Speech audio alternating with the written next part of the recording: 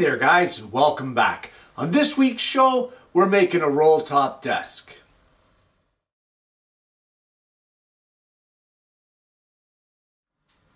Well, it's an exciting time for the show as this build has been in the back of my mind to do for quite some time. Obviously, we're not going to get it done in a short period of time. It's going to be a multi-part build. I just don't know how many. Throughout the past couple months, you've seen shows like router-made tambours, and let's see, rail and style joinery, that sort of thing. And that was all kind of an introduction to or videos that will complement this build, as there will be excessive rail and style joinery as well as the router made tambours for the actual roll top part of this desk. So I don't want to talk too much because there's a lot to cover, so we're going to start off right away with getting into the plans that I'll be using for this particular build. Well, the set of plans that I've chosen to use for this build are the roll top desk plans from American Furniture Design Company. And I purchased these plans at Lee Valley, and this is just the cover page, but inside the plans you get this one rather large drawing which has a heck of a lot of information on it, and then of course the assembly directions for the desktop. There's quite a few pages in these directions, and I've gone through the plans. I can't say how good or how bad they are at this point, because until I actually go through and work with them, it's really hard for me to say one way or the other. But before you can start on this, you should be, if you're going to use these plans and follow along with me, you should be going through them extensively and seeing if there's any things that you don't understand. And if you don't understand them, you need to try to figure them out before you carry on, because you could mess yourself up. So the first thing you want to start with is the stock that you need. Well, you can choose whatever stock you like for this particular build, but for me, I'd like more of a traditional style desk here, so I've chosen red oak. It's a classic species to make one of these from, and I think in the end of it all, I think it'll be one heck of a great looking desk. So I have quite a bit of 8/4 rough cut lumber here. And the first step in moving forward with the desk, of course, is to start milling it. And for that, we need to start with the base of the desk. So it's kind of built in a modular form almost, with a bunch of panels, rail and style and raised panel sections that all connect together. So if we look at the plans, we'll be able to see a little better as far as what we need to mill out of this 8/4 oak. Well, we can see here on the plans that we have this section right here, which shows the side profile of our desk, and this section right here, which is our front. It's not an exploded view, but there's a lot of detail here that we need to look at. And where I'm going to start with this desk is these side panels right here. I want to make 4 of these, because as you can see, there's one here, one here, and one here, and then one on the outside. And from what I can tell, and from what I can see from the drawings and from the written instructions, there are 4 of these panels that will all be identical. So the first step that I'd like to do in this desk, and it's going to be a time-consuming process, but I need to cut all of the stock to its dimensions. So all of the rails and all of the stiles that will be in this in these side panels, I need to cut them all to their dimensions so that we can start with the joinery. Now you want to make sure that you cut all the pieces at once. You don't want to be fumbling around with having to set up the rail and stile bit repeatedly. So you want all these pieces to be identical as far as their setup, so that if you should mix up, say, this piece with a piece from another panel that would go here, you don't have to worry about your setup not being the same. If all the pieces are done in one run, then whether this piece goes on the side panel or goes on this panel or this panel or this panel, they'll all fit together the same, and each piece, as long as they're for the same configuration, will be compatible with each panel. So we're going to start off with milling all of these pieces that we need for the 4 side panels required for the bottom or the base of the desk. So in order to save some wear and tear on my bandsaw when I'm doing the resaw for these pieces, I would like to get them closer to their final dimension, mostly on the length. I don't really want to be running through 10-foot boards of oak. It's just cumbersome. It's just hard on me, is what it is, the saw. So on page 14 here of the instructions, you'll see your bill of materials. This is where it starts as far as what you need to cut for each individual piece. So for here, we're going to be doing the lower desk and construct 4 sides the same. So this will be where we're going to start, right here. So take a note of the lengths and the widths, etc., that you need, and we're going to mill the stock and cut the dimensions for all of these pieces for our side frames. And that, of course, is going to start with the jointer planer getting a nice flat surface and then a perpendicular surface, and then to the bandsaw for the resaw. Then from there we'll do the thickness planer, and of course finishing off with a ripping blade at the table saw and then a crosscut blade to do the final length dimensions. My suggestion here, guys, on any set of plans in any directions and any cut lists, double check. So if this says that you need 4 pieces 1 7/8 by 29 inches by 3/4 of an inch thick, take that dimension, that measurement, and cross-reference it with your actual plan to make sure that what you're cutting is what they say you should be cutting. The worst thing here, or it really sucks when you cut a piece following the plans and it somehow slipped through their quality control and the dimensions somehow got mixed up. So double check, cross-reference, make sure that the dimensions are correct.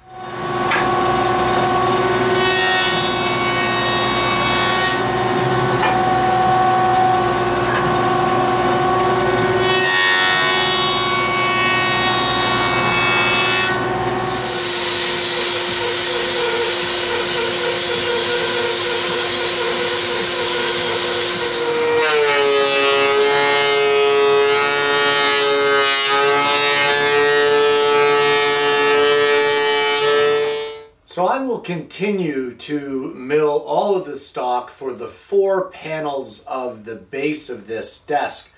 They're all 3/4 of an inch thick stock. So for the rails, stiles, and mullions, it'll all be 3/4 of an inch. So something I'd like to point out is it can be very tedious and monotonous to stand at the jointer for X number of hours just face planing these boards and getting your perpendicular side. It can be tedious to stand at the bandsaw resawing for that long, or at the planer. So mix it up. Choose one section, say, to mill, and mill all the boards for that one section. You don't have to cut them to their final dimension, but at least you can mix it up a bit so you're not standing at one tool getting fatigued for too long. Each tool uses different muscles and different groups of muscles, and you want to give them a break, so mix it up. I also want to point out something else here, just in reference to what I said earlier, but for that we're going to have to head over to the bench. So let's take a run over there and I'll explain what it is that I'm talking about. Well, what I want to point out is where I said about double checking and referencing your drawings to the measurements on the cut list to make sure that things are correct. And here we have a prime example. What we have here, this would be your toe board or kickboard, and underneath here, of course, is the bottom rail. This would be the middle rail. The edge pieces out here are your stiles, and in the middle, where you have a piece that has a panel cut on both sides, these are mullions, these center pieces. However, there is a standard with rail and stile bit, and you can check your rail and stile router bits to see if they coincide with that standard, that when cutting a rail piece, which would be your horizontal pieces here, or when you're cutting a mullion piece, which would be these middle pieces right here, those particular pieces need to be 3/4 of an inch longer than the exposed dimension. The reason for that is this rail here, this mullion will fit into the slotted profile of that rail by 3/8 of an inch. It will also fit into the slotted profile of this rail by 3/8 of an inch. So this exposed measurement here should be 3/8 plus 3/8 longer, which is 3/4. Well, you can see here they've given you your exposed dimension of 11 7/8 of an inch. That is for your mullion here. But if you check our cut list, here they call them inner stiles. Nothing wrong with that. If you look at the cut list, they're calling for 11 7/8 of an inch. Well, that is, according to the drawing, the exposed surface of the stock. So where is the extra 3/4 of an inch? Well, on the cut list, it's not there. So I have added it, so that will be 12 5/8 long for that particular piece, which is 11 7/8 plus 3/4. So again, something to keep in mind. Check your drawings, reference them with your cut list, and make sure that everything is correct. I actually found 1, 2, 3, 4 incorrect dimensions here, and they would not have been too long, they would have been too short, and that could have been disastrous.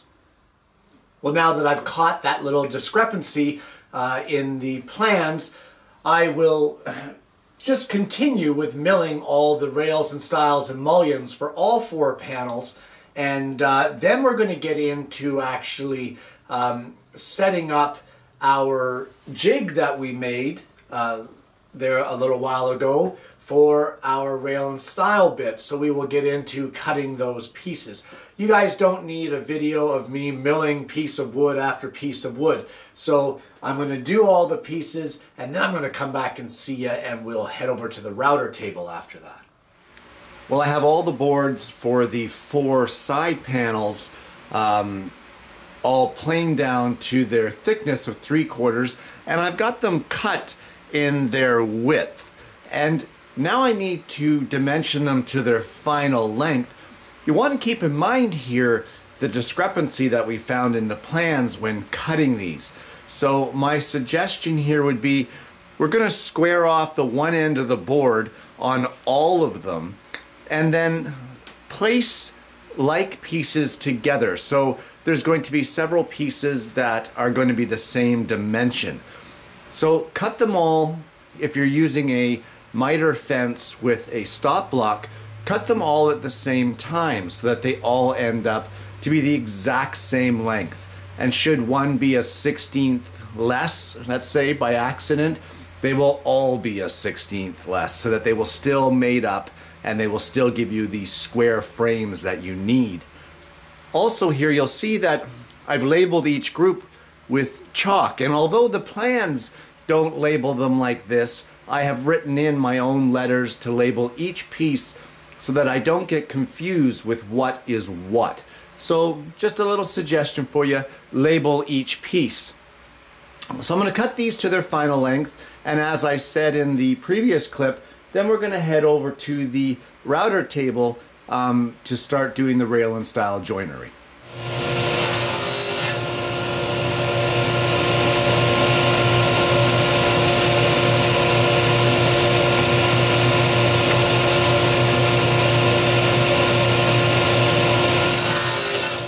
Well, I'm not going to get too deeply into it as far as the setup goes for the rail and style.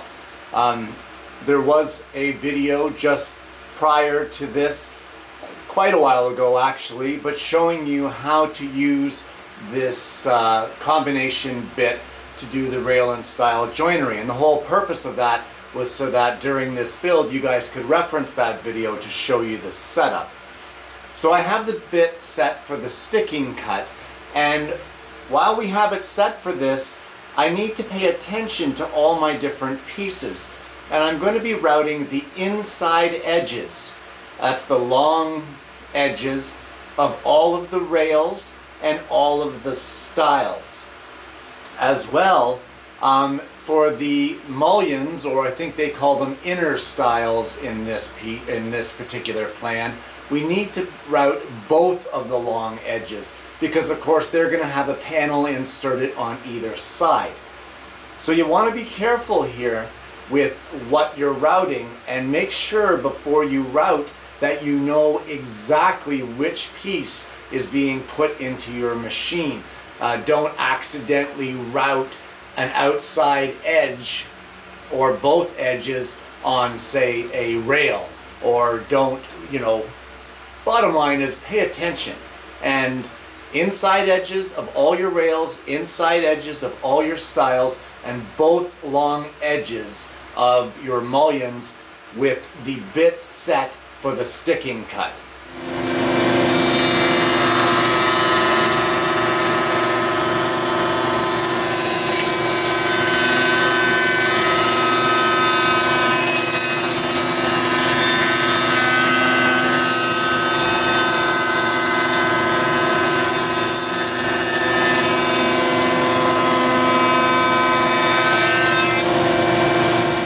Well, one thing to keep in mind here as well that I did not mention, as well as routing the inner edges of all the rails and stiles and both long edges of your mullions, this particular piece also has a mid-rail, and that mid-rail will also be required to be routed on both long edges.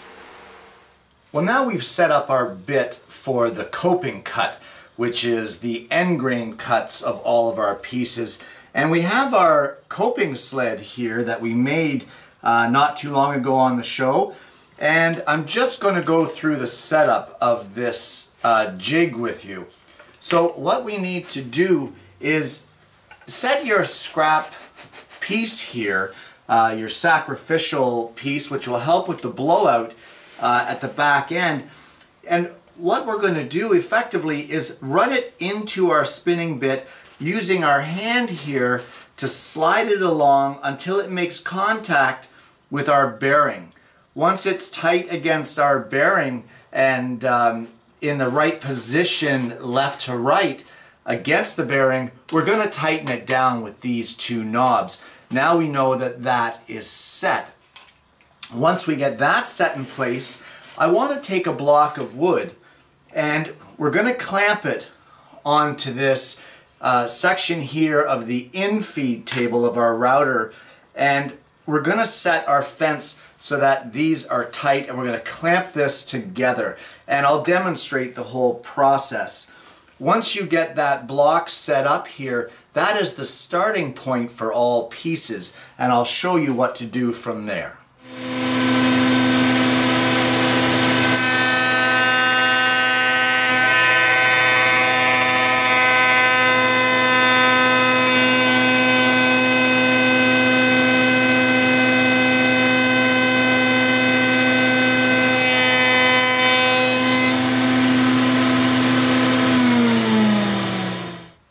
I've done here is I've used some double-sided tape and I've attached this block to the fence just so I don't have these clamps in my way during the whole operation.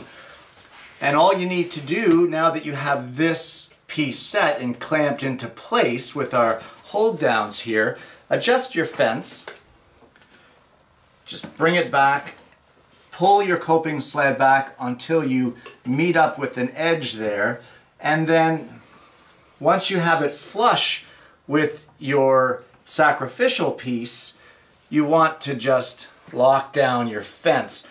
And what that'll do is give you a reference point now to set your pieces that you're routing. So you'll have that in place as a stop block for where to set your pieces when routing them.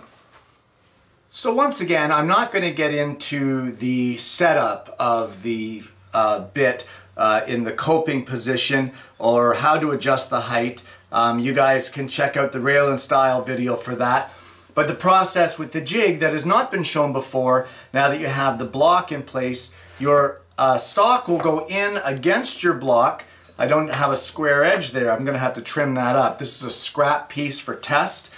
So it'll go in against the block. You'll lock down your hold downs, and once you get them locked down, you will just run this piece through. Now you're already set for your distance here because you've used this stop block as a guide, and you will carry on through with the cut, and this sacrificial piece of MDF is going to eliminate the tear out on the back edge. So you want to route all of your end grain pieces now and test fit as you go to make sure that things haven't slipped out of alignment.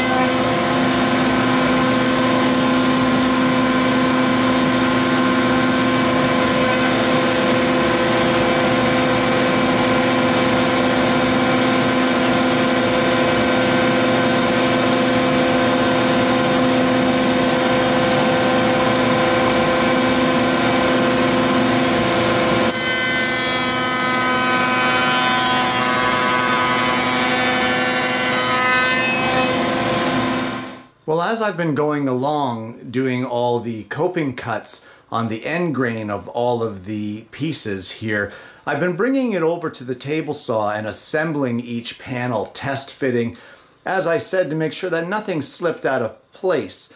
And I'm quite happy with all of the fits here. Everything looks fantastic. So route all of your coping cuts, assemble all 4 panels, don't glue anything, just dry fit for now, and just test fit. Sand off any burring that you might get. Just be gentle on the sanding, guys, because you don't want to lose that routed profile. Carry on with that, and once we get that done, we need to cut a saw kerf in the top rail of each one of these panels. Well, now that I've got the first panel sized up, I decided to check the measurements and reference it back to the drawing. And it turns out that my whole panel is 3/4 of an inch too long or too wide. That's the extra 3/4 that we added. So I'd rather see that extra on there because I can trim that off to bring it down to the proper dimension. The bottom line is the dimensions here were incorrect. The cut list was right, the drawing was wrong. So the drawing is showing the exposed surface as being the same as what the cut list is. Turns out it should have been 3/4 of an inch shorter on the drawing.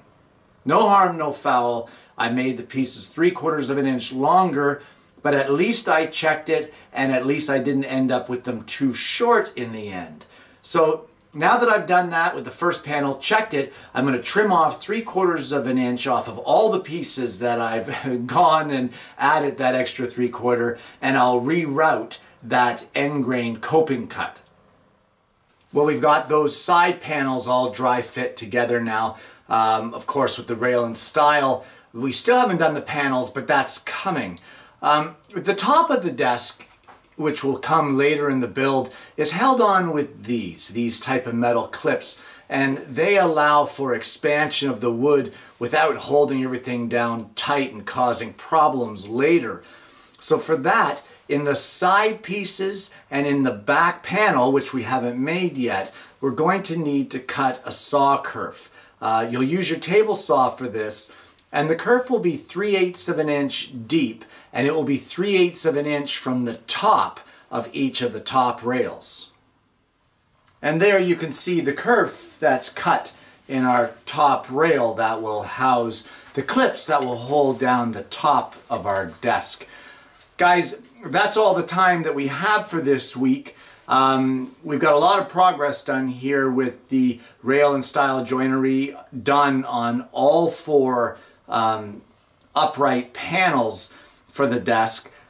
We have a lot more to do on this build, and we're going to continue that on next week when I see you again with yet another woodworking video.